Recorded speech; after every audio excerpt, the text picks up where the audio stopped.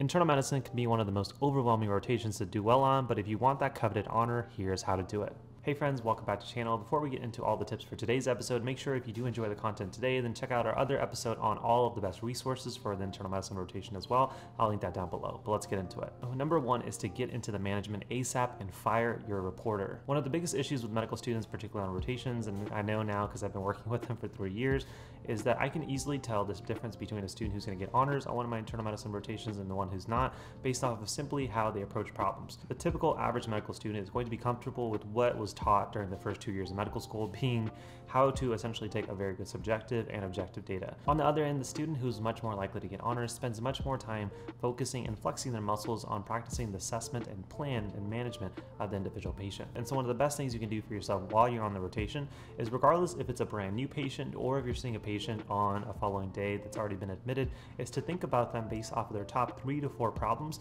and what you want to do to work up things as well as treat things. So to give you an example of a brand new patient, usually the typical medical student is going to dive into the notes and want to know the history of the patient, if they're smoking, how long have they have high blood pressure, they come in with chest pain, they want to know all the things that medical school teaches you about. But in reality, the bottom line is that most medical students can do that. So to help yourself stand out, you have to think differently. And so whenever I have a student on my rotation or have a sub on my rotation, the first thing I tell them to do is to look for the problems that you're going to cover. And a pro tip on how to do this if you're admitting a new patient is to not go to the notes first, as usually our national inclination, but instead to go to the other objective data. And then I may actually dive into their history and their past notes and their medications to get an idea of who this patient is. But by doing so, I'm essentially trying to create a big list of problems. And then eventually I should be able to group 3 to 4 of them together and saying, oh, their fever, their hypotension, and their high white count is actually from an infection. Their urine looks dirty. This patient looks like they have a UTI.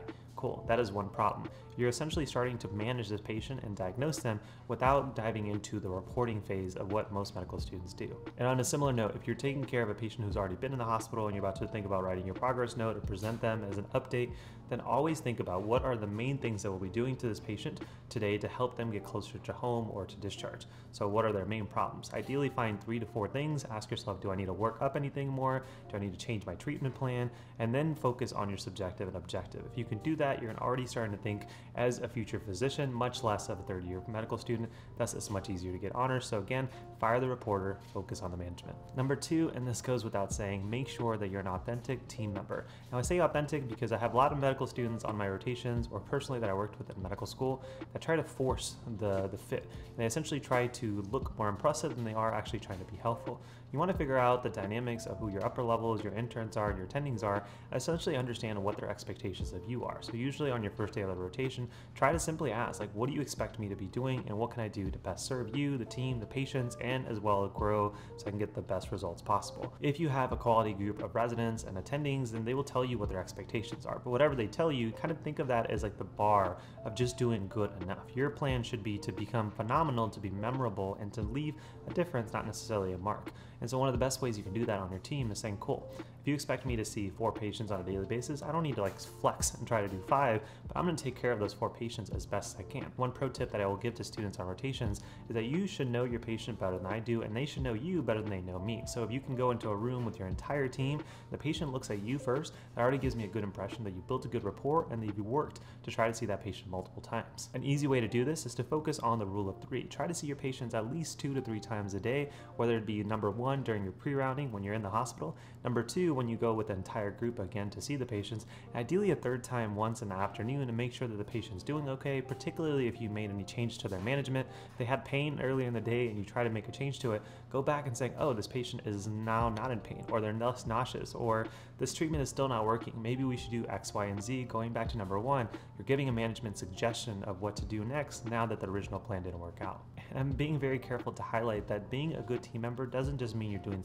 work or trying to find old records from hospitals or doing busy work that is in the way of your other team members. Sometimes you can do the same quality of care that your interns, your residents are providing, but just because you'll be able to see less patients, ideally you should have quality rapport and relationships with those people, so then you can practice making true management decisions as if they were your own patients, because they really are. Tip number 3 is to keep a daily to-do list for the entire team. One thing that I found to be very successful when I was a sub-I, particularly on a cardiology rotation, is that although I only had 4 to 5 patients of my own, the team had 14, usually for every patient patient, I was paying attention to what was going on with them as well as what type of things need to be done. Now, not everything was something that I could actually do, but because I had that list, I could easily look at my intern and say, hey, you have a lot of patients today. I can easily help you something with Mr. Johnson, Mrs. Evans, and blah, blah, blah.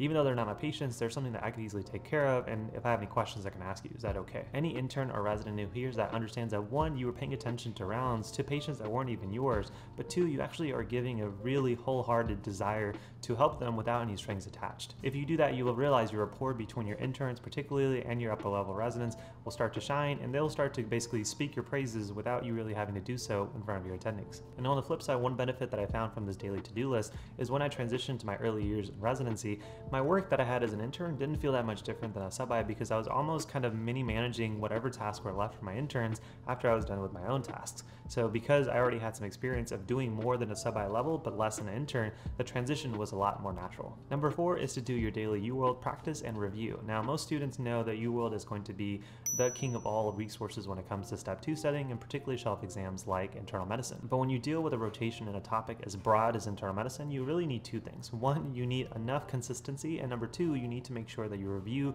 your mistakes as much as possible. And so depending on how long your internal medicine rotation may be, the main recommendation I would give you is to find amount of questions that you have to do on a daily basis to ideally get all of the questions in UWorld done within about 2/3 of your rotation. So for example, if you have 6 weeks, try to finish all of the UWorld questions in internal medicine within 4 weeks, so then you have 2 weeks to essentially do other practice exams as well as go and review your mistakes. Now, once again, this is a minimum bar of doing well, but again, if you want to increase your chances of doing well in your rotations, as well as remembering things for your shelf and actual rotation, then the next thing I would tell you to do, and this actually worked well for me, is whenever you take a question, if you miss it just blatantly, or if you guess but you guess correctly, but you didn't actually understand the connections between the ideas and UWorld or whatever practice questions you were using, then make sure that you collect those into some kind of system. If you're interested, you guys can check out some of the programs that we have down below, either the Crushing Clinicals or Level Up Your Studying, where we talk about essentially good ways to collect your mistakes, regardless of what method you use, whether it is a Word doc, an Excel document, writing them down, or using flashcards. Again, we recommend a bunch of different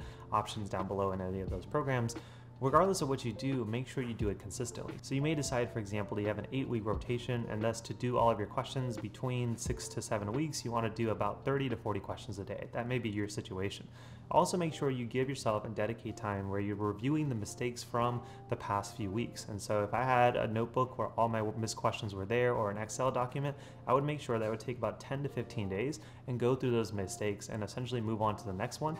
That way, again, I'm not likely to make the same mistakes on my shelf exam, step 2, but I'm also learning for the rotation itself. Tip number 5 is to be interested, and most importantly, in your personal growth. Obviously, it's important to be interested in our rotation, but I find that most students will try to force this, particularly if they're not interested in internal medicine. If you're trying to go into surgery, like, you're not offending me by choosing a different field. I actually don't care, and I'm actually encouraged to try to teach you things practically that I know that you may have to know as a surgeon, and then try to make the rotation as useful as possible. So you don't have to feel like you have to force internal medicine on yourself to make it look like you're interested. And the flip side, doing things like taking care of your patients and actually just wondering, like, where am I on different levels of patient care? Where am I on presentation? Where am I on patient interaction? Where am I on management decisions?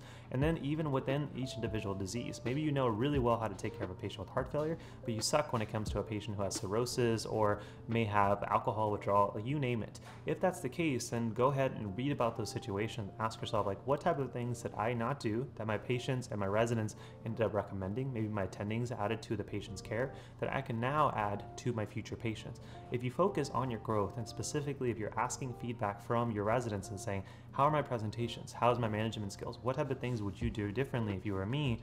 And working on those on a week-to-week basis. If you had an 8-week rotation, that is a lot of room for growth. But the only way you can actually have consistent growth is by asking for feedback, being reflective on your own skills, and most importantly, working on them. One thing that I don't share enough on the channel is, while I'm an internal medicine physician now, there is a part in the middle of my internal medicine rotation that I actually considered not doing the field because I didn't think that I was good enough. I didn't think that my knowledge base was good enough. I didn't feel like my management skills were good enough. But because I reflected on that fact, and the fact that I also had 3 weeks left, I made small adjustments into my management, my patient interactions, as well as just focusing on what I was doing and what I wasn't doing to take care of the patients that my upper levels and my attendings were. But this tip goes for any single rotation. To be interested, you don't have to force it. You don't have to bring journal articles. Take care of your patients. Understand what parts of their care you don't understand. Ask questions about those. Read about those. Come the next day. Take care of that patient even better. And most importantly, if you have a patient with the same problem, really make sure that you can actually dominate it. It's almost like like if you had the same test question presented to you every single week, you want to make sure you don't miss it over and over again. So take those opportunities, find those signs of progress, and I promise you, you'll do well, and most importantly, you'll actually be noticeable without forcing it. And if these tips on how to do well in the IM rotation were helpful, then make sure you check out all the resources that can help you get those honors, as well as checking out the Crushed in Clinicals program down below on how to get honors on every single rotation. But as always, my friends, thanks for being a part of my journey. Hopefully I was a little help to you guys on yours, and I'll see you guys in the next one. Peace.